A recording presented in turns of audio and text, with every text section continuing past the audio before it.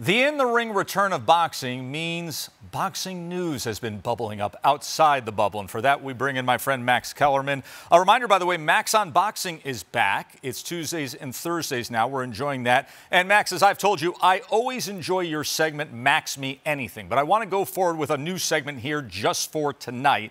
And it is Max Reacts. So I'm going to give you the news. I'm going to give you what's buzzing in boxing, and then I want your reaction. You give me the quick reaction. Let's start with this. Teofimo Lopez training video. From the old Friday Night Fights franchise. I know. You like that? Teofimo Lopez. Video's been going viral of him training, that the guy's just destroying heavy bags, like ripping them out of the sheetrock, destroying them. How would you characterize your excitement right now for late summer, early fall, rescheduled Teofimo Lopez, Vasiliy Lomachenko?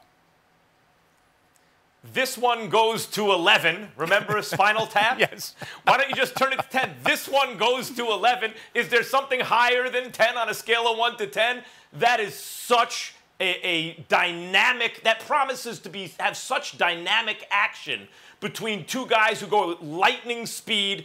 Lopez with the power and the youth, Lomachenko and skill. Lomachenko with the skill and the experience. I can't wait.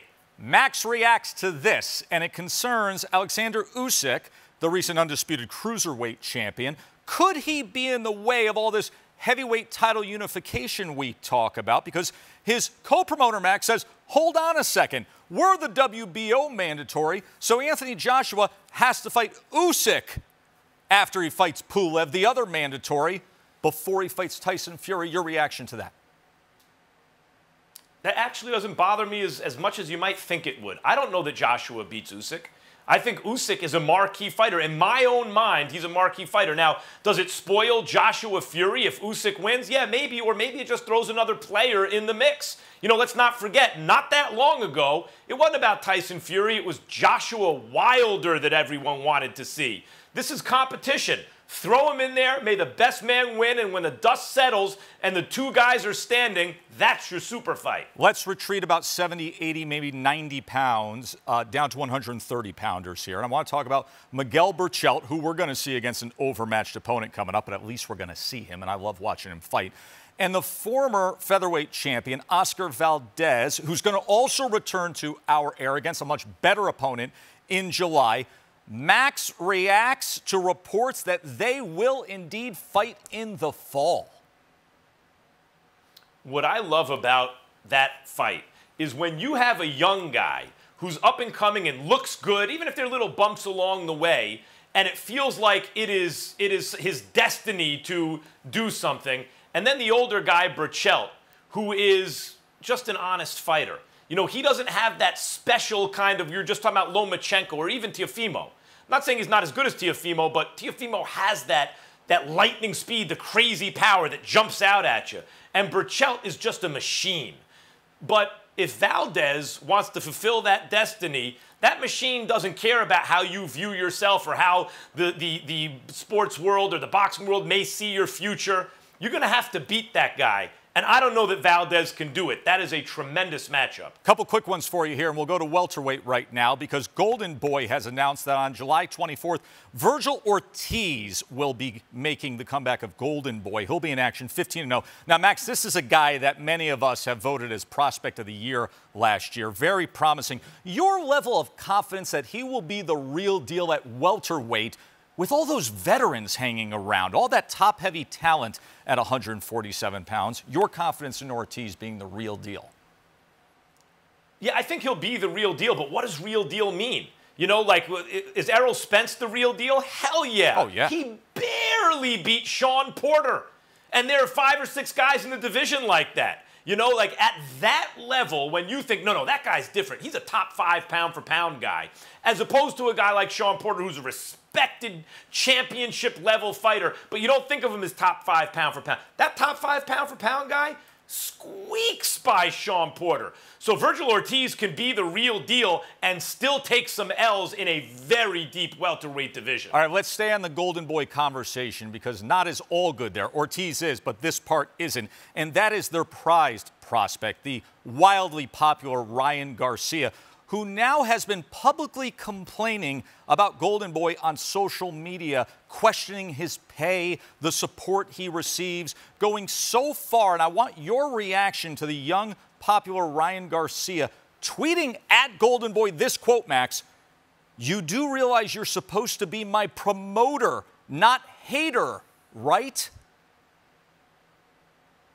Well, when it gets public like that, and by the way, athletes are now empowered in a way they didn't used to be.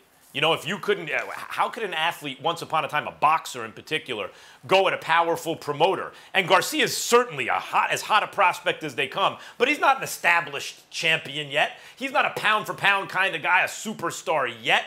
And that guy didn't used to be in the position to go at a promoter like that and air his grievances in a way that would become as public as it can today.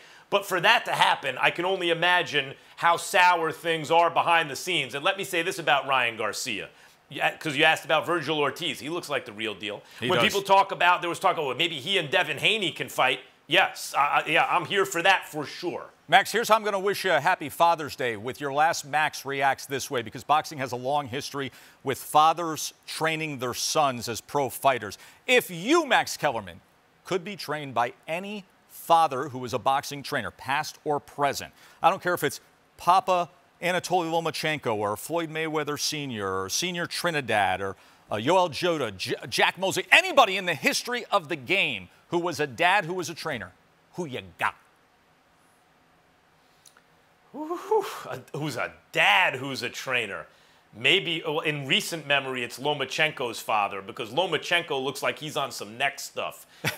Floyd Sr., did he really train Floyd Jr. or Floyd? Or was that more Roger? So does he really get credit for Floyd, right? Yep, right. But he had others. What Lomachenko's done as an amateur and pro, Joe, in almost 400 fights, he had one loss as an amateur, and that was to one of those professional amateurs who he subsequently beat twice. He got 2 gold medals, and in his 3rd pro fight, had a loss in a fight where he almost knocked his man out after he'd been hit low 100 times, and has since gotten off the deck to beat larger men, completely dominated other fighters, made a string of top fighters in and around the weight class, in a couple different weight classes, quit on their stools. And that's from the kind of work his father's put in. And you look at the other Ukrainians that his father has worked with, it's consistent, high-level success. And you know what I like about Papachenko? He's completely egoless, too. I mean, the guy barely even shows up to the weigh-in. He's just in the shadows, constantly thinking, how can I make my son better? How can we have the perfect fighter? Hey, happy Father's Day, my friend. You as well, Joe. All right, we'll talk soon. Max Kellerman. Thanks for watching ESPN on YouTube. For live streaming sports and premium content, subscribe to ESPN+.